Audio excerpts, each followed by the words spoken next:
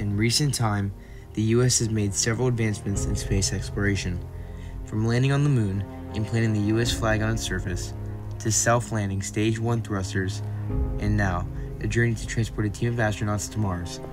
Over the course of these events, our knowledge about space and the universe as a whole has grown immensely, but in order to understand the full journey of space exploration, we have to look back to one man who overcame this challenge in 1962. John Glenn, the first man to orbit the Earth and one of the first major jumps in crossing the frontier of space exploration.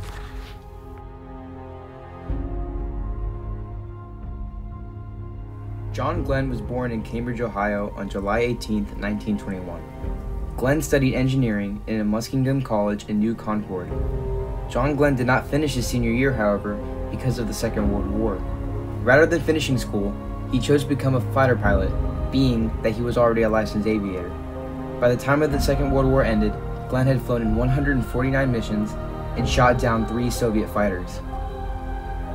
John Glenn had interest in spaceflight and even volunteered to serve in simulators that were made to test G-forces in 1958. Glenn came close to not getting recruited, however, due to his age and lack of a bachelor's degree.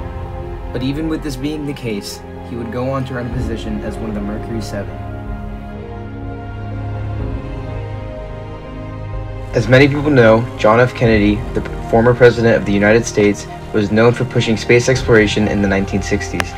At the time that the space race started, JFK had not even been inaugurated yet. In December of 1960, the U.S. Air Force sent a letter to NASA explaining that the president-elect had to understand the importance of military supremacy in space. This would then mean that the Air Force would have to be granted the primary role. The Air Force even leaked their message to the president to solidify their point to Kennedy. This was not just a simple battle between countries. The very purpose for creating the U.S. space program was on the line. In 1961, JFK announced his ambitious goal of landing on the moon. In order to overcome this, they would have to solidify their spot in the space race. To do this, they would need a group of brave men to rise to the occasion. At the time, many people believed that this goal was unachievable. Most of the science and math behind this mission was still unknown. There were numerous achievements that the Soviets had over the US, but JFK wouldn't let that stop the US from achieving their goal.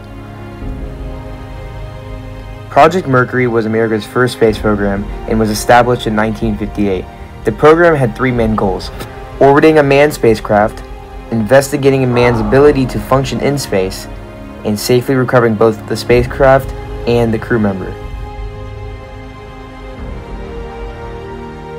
John Glenn's Friendship 7 flight would take 40,000 collaborators to complete this mission.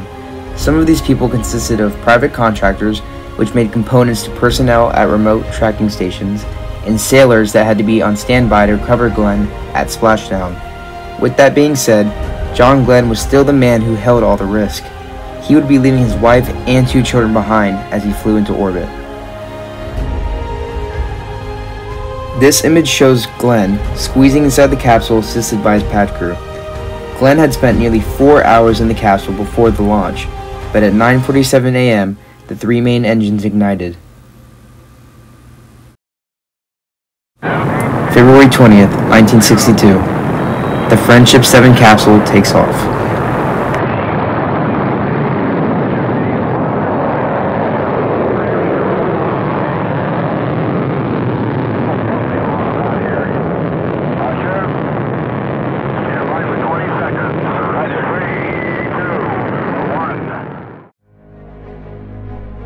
Before Glenn had even launched into orbit, he understood the importance of capturing photos of Earth for the world to see. He asked special permission to bring a camera on board the Friendship 7. On his first orbit, John Glenn took pictures of the Earth and explained how beautiful of a sight it was from above. 3 orbits around the Earth was the primary objective of NASA's Project Mercury. The reasoning for shooting for 3 orbits was simple. After 3 orbits, it's still possible to land in the Atlantic Ocean for recovery near the Cape Canaveral launch site. Because the Earth is constantly rotating, the 4th and further orbits are less convenient. If a spacecraft landed after a greater amount of orbits, it could possibly land in the mountains or jungles of South America. As John Glenn went to his second orbit, something goes wrong.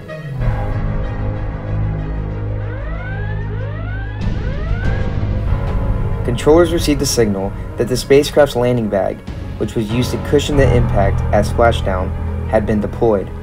This meant that the heat shield that used for re-entry was no longer in place. Engineers came up with a plan to keep the retro rocket pack, which contained retro rockets to slow the shuttle's speed for landing, on after retrofire. The engineers hoped that the straps would hold the heat shield in place.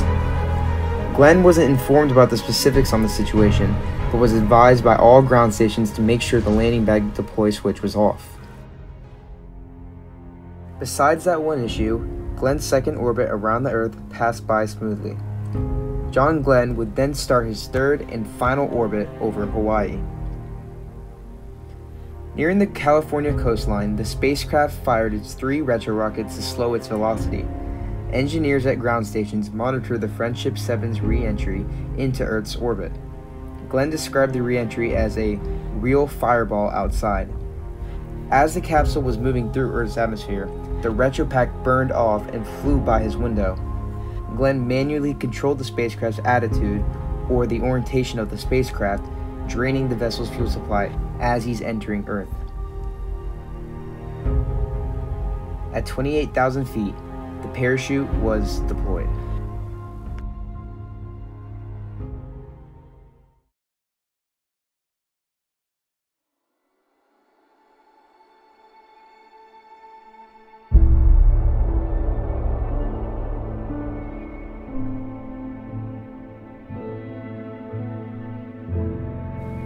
The destroyer USS Noah recovered John Glenn from the capsule and returned him to safety.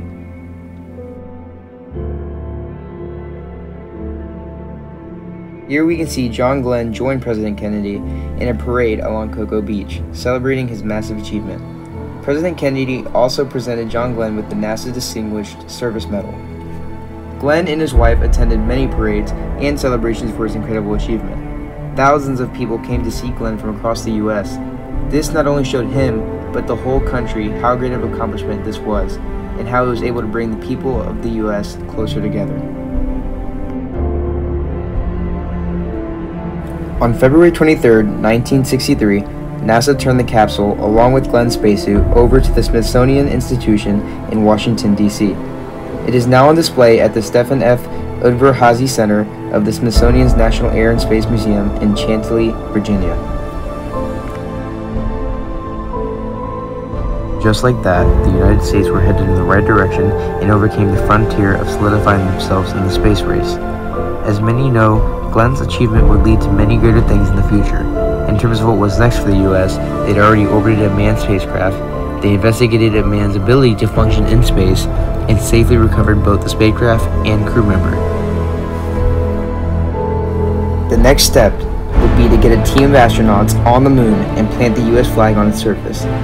Fortunately for the U.S., they would do just that.